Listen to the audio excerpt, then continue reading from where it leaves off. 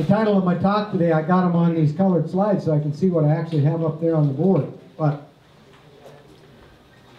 we began back in 2010, wrote a SAREC project, North Central SAREC. I know that Jim's director of Western SAREC. And anyway, this grant was granted to us in North Dakota State to take a look at increasing profitability through sustainable agricultural approaches. And so Jim and I have been back and forth, and as we go into it, there's some cattle here that are being fed. We have a cooperative arrangement between University of Wyoming, North Dakota State University, in this SAREC project, even though there's Western SAREC involved here. Those two programs are not mixing together. But I titled this particular talk today, Increasing Sustainability, and I know some of you, I could probably get into a pretty good argument over what is the meaning of sustainability. And we could have a really good argument or a very negative argument, because how do you define it sometimes? And I know we get into that issue. Doesn't matter. Today we're going to talk about increasing sustainability, okay? And so let me move forward. I've got a, yeah, going the right way. I've got a couple of objectives. My primary objective today here, if you can see these little footballs. Oh, and by the way, you know, you lured our football coach away from North Dakota State University, and I hope he does well. There we go. We got a few fans already, and they haven't even seen a game.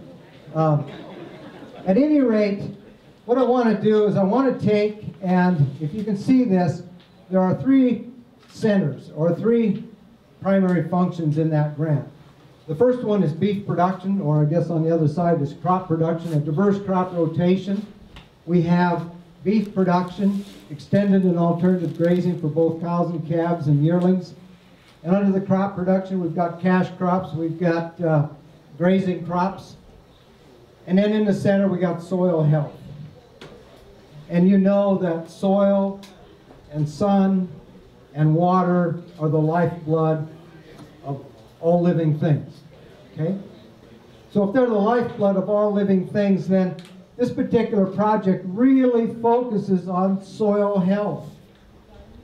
Even though we're looking at beef production, we're looking at crops, because those are the things that we sell, but soil is what helps us get to that end point. That pound of beef, that pound of flour, that pound of wheat, and so forth. So I'm going to talk a little bit about, I'm going to get you set up on this project with this, what I have on the slide. I'm going to talk a little bit about soil health. I'm going to talk a little bit about crop rotation, and I'm going to talk a lot about beef production, okay? And so as we move forward here this afternoon, the first thing I want to do is touch on a couple of points about soil health. Now you can't see that slide, but there's some dirt on there. If I took a soil after I had planted cover crops and then planted corn, and I was doing some bulk density tests with an undergraduate student, so I rolled over a shovel full of soil. And I thought, that's a really good picture. So I took out my cell phone and got a picture of that soil. So you can see that clumping in that particular slide, all right? So we've got some clumping. What happens when we got soil health? It is the foundation of soil fertility, is it not? Soil health and soil organic matter contribute to soil fertility. They contribute to water holding capacity. They contribute to water infiltration. They contribute to reducing soil erosion. All of those very fine things really come about as we increase soil organic matter. And so soil organic matter is what we're really working on. Through the crop rotations, through the manures that we put back on the field from the beef cattle, is to improve soil. And we're going to do, I think we were visiting earlier on at an earlier meeting, we're talking about what are the things we do, well, we can talk to producers about those things, but did they make any money? Didn't we talk about that? Will we make any money? Yeah, we can produce these crops, we can see this and that, but did I get any money for the $25, $35, $45 that I invested in that cover crop so that I could have a living root in the soil? Well, we better make some money doing that. Because if we don't make money, we're going backwards, right? And the bankers don't like going backwards. Now, if you can see this, this is a crop rotation that we're studying up there. We're basically using a crop rotation that might be fairly common to, I don't know about here, but under this irrigation it certainly would be. The crop rotation is a 5-year crop rotation that begins with spring wheat. In that spring wheat crop that follows it, we have a cover crop year. The cover crop, I'll get into that a little later. In the 3rd year we grow corn, just like you're seeing across the field here. There's a field beet barley, an intercrop crop that's growing here, followed up by some sunflowers that are over there. Okay, so that's the crop rotation. In this cover crop group, we've got a fall seeded, a winter seeded crop. We've got a cover crop. Here we graze these. So I'm going to take a few minutes. I'm going to talk about each of these profit centers a little bit. Not a lot, but a little bit. As Jim said, you only got so much time. You better move. Okay, if you can see this, in that cover crop year, in this very top left corner for you, I'm standing in and it's about this tall, I'm standing in a triticale, winter triticale hairy vetch crop. That winter triticale hairy vetch by the middle of June has got to be in a bale. Has to be in a bale. And if you could see this picture, you would see up here that we've got some thunderstorm clouds. Okay, we got to have germination. If we're going to get this cover crop to germinate, we have to have moisture. Otherwise, we got like we got here, dry dirt. And don't germinate in dry dirt. Okay? So in our country, we have to have that. We had this particular year, from the last week of June to the first week of July, we didn't have a rain. So if we're going to get that cover crop to germinate, I watch my cover crop lay there and look like this bare dirt. Nothing happened. Then we got the rain on the 1st of August. We started, now it's about yay tall. Didn't do a thing until those rains came. So we were a little late. We're a later season in North Dakota this year, but this dry stuff is serious if you want cover crop to come and if we want a double crop. We're double cropping here. Here's your cover crop. You can't see it. Here's a little more mature. Here we've taken after, in this case, we're using the cover crop. We are weaning the calves off these cows, and then those cows come in here to graze off the cover crop. You can see here, if you can, here's some snow, there's some residue. But I can't take and leave this thing stand out here and make any money. I got to take and save some hay with these cows. I got to graze that stuff off. I got to use it. So if I use it, and I'm not abusing the land, I'm leaving residue under that cover crop, because this is the cover crop that I just showed you that soil picture. After the next year it became a cornfield. That's where that soil picture came from, following this particular cover crop. Okay? So it works. All right, here's the cover crop, what we're growing, and you can't see very much here, but here's a green, lush cover crop. Should turn some yearling steers into there. That'd be a great idea. That's one way to use it. We happen to be using it for the cows in this particular situation, but grazing yearling steers in here would be a great idea. Cows and calves would be another good idea. Whatever you want to do. Mouths that'll take it down when it fits your program to take it down is in your best interest financially. But in our particular mix, happens to be some sunflower, a couple of pounds, some 100-leaf turnip, a pound, everleaf oat, 20 pounds, Ethiopian cabbage, a pound, hairy vetch, 5 pounds, winter pea, flex winter pea, 20 pounds, Winfred forage rape, a pound. Some of these brassicas are brassicas that do not form a great big bulb. These are more of a root type brassica, and they stretch down a little bit further, and they're more grazing types. And they do this, well, that last picture I had, you could see them if we could see it. They stay green way into the fall. December, January, we still have green leaves where are things like pearl millet and oats and those other type of crops. You know, they're frozen up, gone, and blow away by the time, and that stuff still got green leaves. I just threw this in to tell you that now we're going to move into this part, the corn and the pea barley, and talk about that part of the project. And I don't know why I'm carrying that thing around. Just basically, we're going to move now into the livestock component of this project. Not the cows and calves, but to talk about yearling steers. Okay, yearling steers, we have a May-June calving herd, and so yearlings tend to fit into that program quite well in terms of marketing. Okay, and we tend to market these cattle into the first part of the subsequent years. But what we're doing is we take calves that have been rough through the winter. Basically, they're grazing some corn, some unharvested corn. They get some hay, because we graze that off. They get some hay, and we give them a little bit of protein supplement, 8/10 of a pound or so, with 37% crude protein supplement. They'll gain about a pound a day over this winter, from weaning till the 1st of May. 1st of May, we randomize these cows into 3 treatments. The first one is a feedlot. Straight feedlot treatment for those yearlings. They come right here to the SAREC Center, where they're finished, okay? The second group, we break them into a third. The other third are going to graze at perennial pastures, just perennial pastures. Now that'd be crested wheatgrass and native range. And the third group, a little bit more intense type of a project. More intense, a little more management, a little more moving of cattle, but perhaps a little bit more money left over. It seems like the more effort you put in, perhaps in this situation, the more money you get back, and I'll show you that.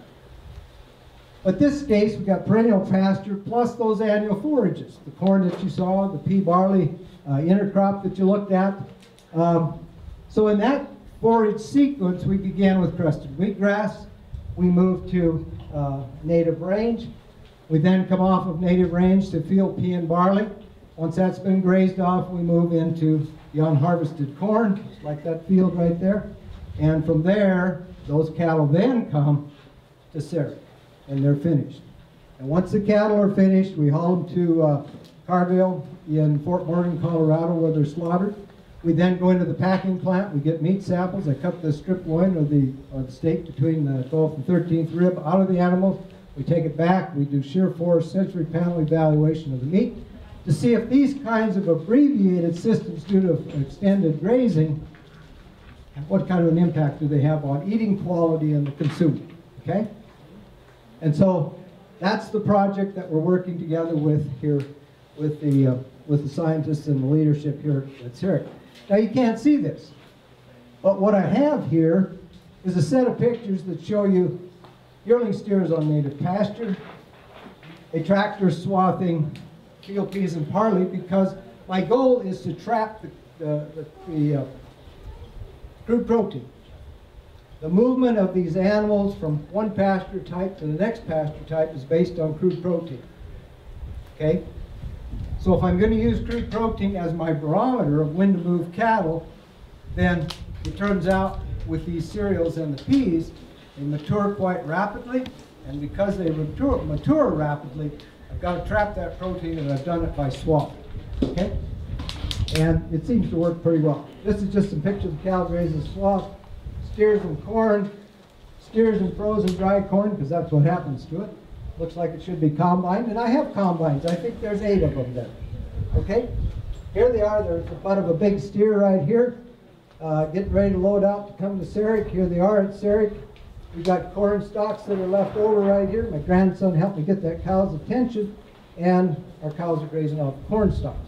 So we're not leaving anything out there except manure on that field, and that's our goal. We want to use all of this material. And by the way, the cows that are on corn stalks get about 8/10 of a pound a day of a crude protein supplement that's 33% crude protein. I'll walk you through, if you can see them, the big white letters. They're going to graze crested wheatgrass about 39 days, a month and a half or so. They're going to graze native pasture about 61 days, about 2 months. They're going to graze the field pea barley. You can see that's 27. It's about a month of grazing in our field pea barley. And when we get down to the corn, I got a range there of 55 to 77. So 66 days is your average on those, on that time or that range to graze those. Here's a little bit of a bunch of bars. Maybe you can see those bars. Can you see them in the back? This is the heart and soul of the project right here. These are the crude protein values upon which I use to move the cattle, okay? And so if you look up here, here's crested wheatgrass. When we went into the fields, crested wheatgrass is around 18% crude protein on the 1st of May. When we come out of those fields on the 15th of June, they're about 8.5. So in between there, we've got about 12.5, somewhere around there in percent crude protein. That'd be all right for that age of steer, wouldn't it, Brett? Sure. That's the idea, okay? So when we move into native pasture in the middle of June, we're about 13% crude protein, 12–13%. And by the time we come out of that to move to the peas and barley, we're down around 7. Okay? So most of the time when we're grazing, we're in the more desirable, maybe a 10% crude protein range for those steers. Okay? And yesterday, before we left to drive down here, we ultrasounded the steers, and they were moved into the peas and barley yesterday, into those fields. Over here in the bottom corner, we have the pea and barley, and there's double bars. There's red and blue bars. You probably can't see those, but we took samples of the standing forage that we left behind and the swaths. And it turns out that our swaths, when we went in there, we're around 15.5% crude protein. We come out, though, I don't know, 12, 13, something like that, crude protein when we come out of those swaths. So they tend to hold their protein quite well in the swaths, and the gain shows it. The last year of the study, they gained about 3 pounds a day on that pea barley, just not a long enough time of it. Going into the corn. Corn's a little iffy, and I say that because when we go into the corn here around the middle of September or thereabouts, we're about 14% crude protein. However, if we get frost and we rupture those cells in the leaves, it just vaporizes our nitrogen, just goes, it's gone. So we'll drop down to around 7, but we got corn grain in there. So we've got grain still, but our protein drops. And so when we've got a fairly long grazing period in corn, we like to give them a little pinch of crude protein, and which we've studied for years, Brett. It just works. It just works. It feeds that microbe very well. This picture, you probably can't see it, but Sungul, Dr. Santuklo, and I are working together here. We're ultrasounding steers. And what this picture is showing you is we looked at the pasture group and the pasture and annual forage. And we had, as we looked at these 2-year averages, we find that those pasture cattle that don't get a chance because that grass is continuing to decline in crude protein quality, that because of that, you'll find that we've got about we have 2 square inch difference in ribeye area. And in terms of percent intramuscular fat, we got about 9/10 of a score, of an intramuscular fat score here.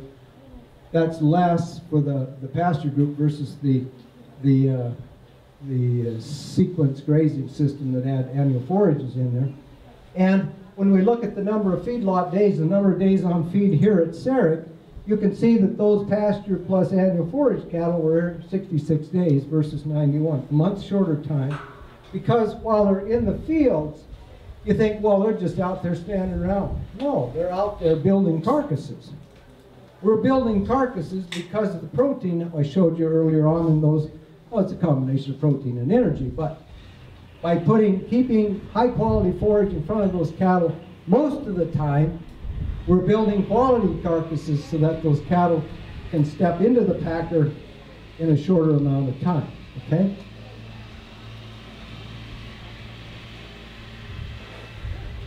So a little bit about grazing performance.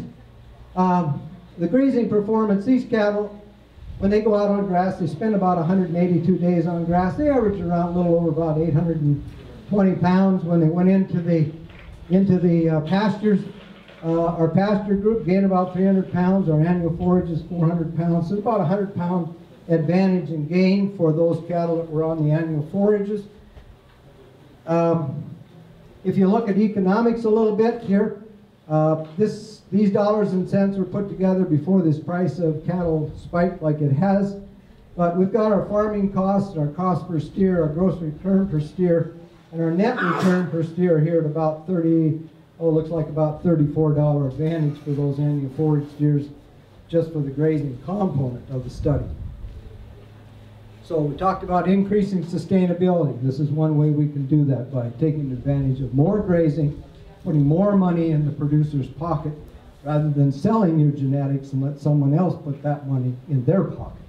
So trying to help you take advantage of rethinking, a paradigm shift from what you normally do. Most yearlings in our area leave the area off of native pastures in late July, early to mid-August, they're gone. They get moved into feed yards, sold over Superior or whatever, okay? We're talking about taking them much longer, giving yourself an opportunity to put more money in your pocket with your cattle. And with today's step up in cattle prices, we can see a tremendous opportunity to put more money away. And your banker will like that. Okay, in the feedlot now, this is at SAREC. Starting weights were 8 something, you know, in the pastures and in the feedlot. Here's your feedlot group. When our cattle came in here from the pastures, here's that annual forage group, pretty close to 1,200 pounds, almost 1,100 pounds for the pasture group. You can see that those feedlot cattle at the end are finished weights. Now these are pay weights. These are, you know, with a 4% shrink on them, 96% of full weight. 1488 on your pasture group, 1479 on, so basically the same weight, a little lighter in the feedlot group. And anyway, that's the numbers that we have here at SAREC. If you look at feed and feed efficiency, and we talked about residual feed intake, but you can't do that without specialized equipment and measuring equipment. So we have just simply feed efficiency here. But you can see these cattle, these yearlings that come off of those pastures, even though they're doing fairly well performance, they still have a tremendous ability for compensatory growth. And because of that compensatory growth, pushing around 4.5 pounds a day versus 3.8, feed efficiency is really improved under, you know, traditional type of feed efficiency measurement, significantly improved over the straight feedlot group, feedlot control group. If we look at the number of days on feed, and this is a rather telling story, but you can see that our feedlot cattle died sooner. They were 18 months of age, and when we began working on this study, the Japanese market was a closed market to animals that were over 20 months of age. That, of course, is no longer an issue, but it was at that time. So we were looking at, oh, this looks like it works, but it takes longer than this conventional feedlot approach. And we're gaining only 3.8 pounds a day, but they're doing it every day, so to speak. And our other cattle are having to catch up when they get to the feed yard. So they were a little bit older, 21 and 22 months of age compared to 18. No longer an issue now. But if we look at the number of days on feed in the feedlot, 2 months versus 3 months versus 4.5 to 5 months. Okay?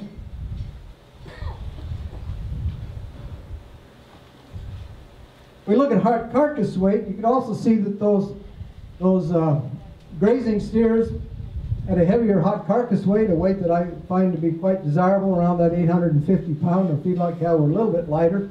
Marbling score was higher. Percent choice was a bit higher here. And I guess the numbers are what they are. Okay. This is one of 2 slides that you want to look real close at. Okay. Feedlot cost per steer. Your investment in the feedlot, for the feedlot group, $578. For the all grass cattle, $381, and for those that spent only 2 months in the feedlot, $276. So what does that do to net return?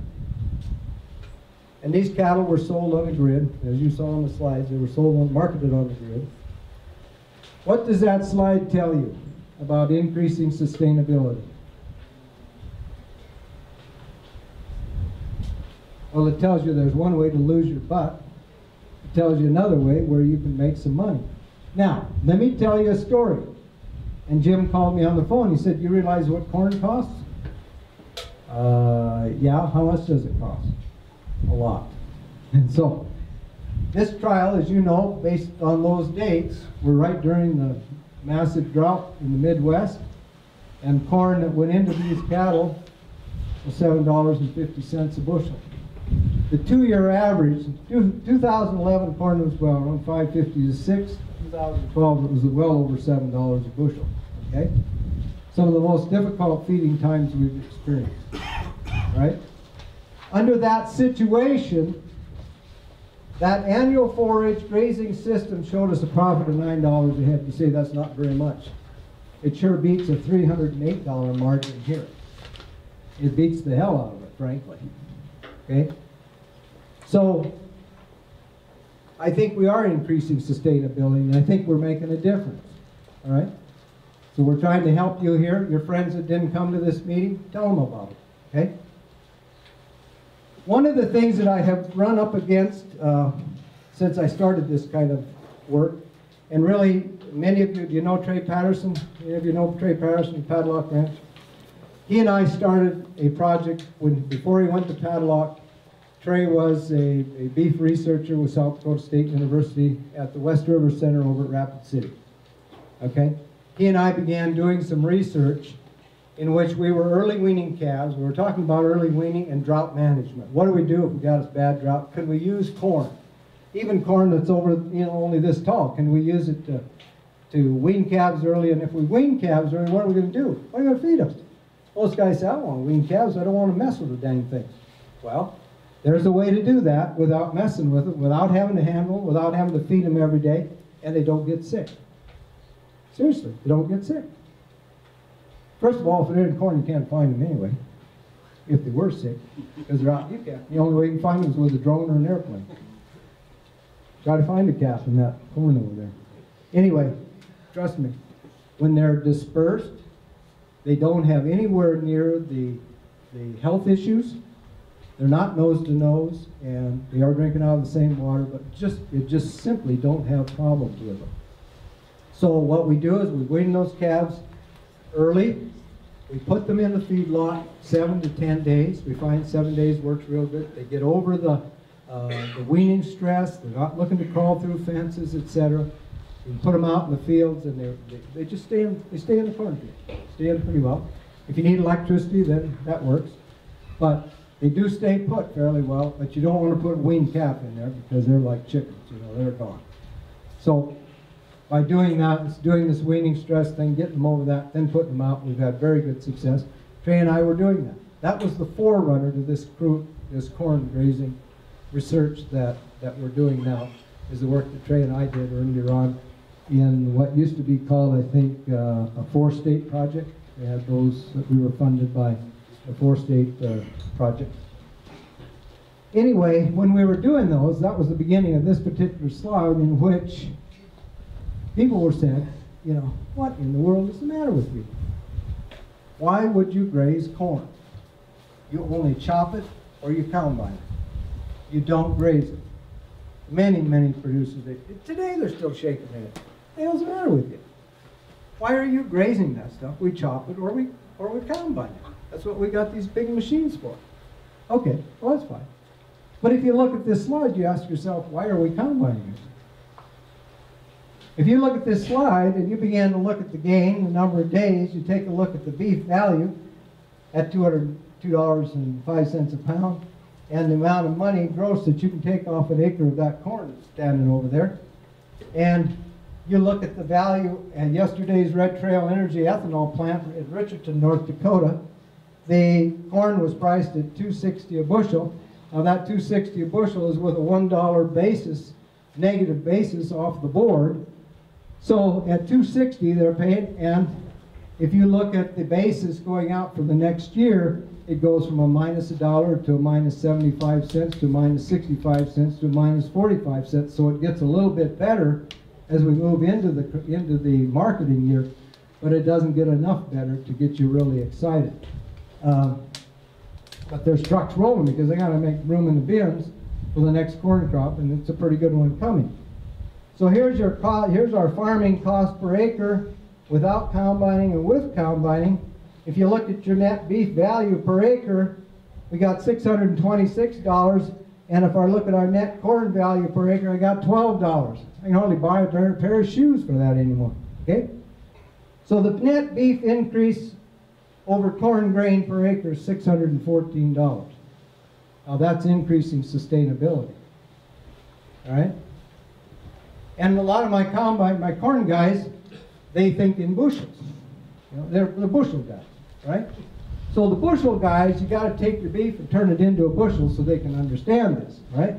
So for the bushel guys, that steer that's standing here, that corn is worth $7 a bushel. Okay, so it's $7 a bushel standing there on 4 legs, right? Okay, I don't know if you can see that or not. This is a line of carcasses hanging in the packing plant down at Cargill at Fort Morgan, Colorado, last January or March, something like that. This is a freezer beef. These are ribeyes that we cut out of those carcasses right there. But there's two things on that slide. First, there's the first study that we did. And secondly, there's the second study that we're working on right now, and there are cattle in the feedlot down here. The feedlot control group are down here. And for my 3-minute jump up thing, whatever you call that, I will be down there. Dr. Santutla will be down there in front of the pens, and we will, if you want to talk about more about the new project, we'll be down there and talk about last year's data from a 2-year. I do this in 2-year increments because I don't like 1-year data. Too many things happen in 2 years that you don't see in one. And so I like a little more depth in that data to see that, and we repeat what you thought the year before, okay? So we're going to be down there. But in the first study that we did, we found that when we took those different marketing methods, the grazing and the feedlot, short feedlot period, there was absolutely no difference in shear force or tenderness. There was no difference in sensory panel tenderness, juiciness, or flavor. They couldn't identify a difference in any of the 3 ways that those cattle were produced. And yet we, as producers, can certainly see a difference in how much money we got back. So we produced a high quality restaurant type of meat for the consumer, and we made a really good profit for ourselves by using a little bit different way of thinking. Instead of combining, we grazed. And so I want to introduce you to my red combine. My red combine has 4 legs, and these are uniform legs. You know, most combines got a great big tires, sometimes dual, and they got smaller steer tires, right? My combine has a cutter bar on the bottom of its mouth, just like the combine. My combine has a header on it that will vary with the ground as it goes up and down, whether uphill, downhill, on side hill. My combine will run on side hills. My combine has a processor in it.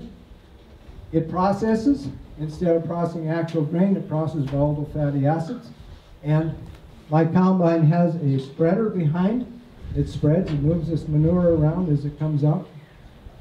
Case IH has a chaff spreader as well. So my combine will compete with all of the paint you want, whether you like green paint or red paint or even yellow paint. This red combine is a good combine. Works good for you. It works every day. It works day and night. It doesn't matter if it's raining. It can work in snow. And the sieves don't freeze up like they do when you're cutting sunflowers. Okay? You don't have to thaw them out. There's no problem. And the tires don't go flat. So I introduce you to my red combine.